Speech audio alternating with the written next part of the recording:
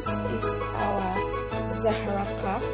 We are done. So what I want to advise now is you use your exact hair circumference if you want yours to be very tight on you. But for me, I added 2 inches, so it's very loose. I know some of you will not like it that way. So in order for you to get it balanced, so that's why I'm advising you to use your exact hair circumference. If it's 22, use 22. If you really want to add something, you can add like 1 inch or ½ inch. I added 2, and it's actually loose on me, so some people will not like it that way.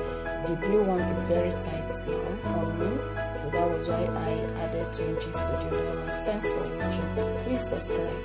Bye. See you in my next video.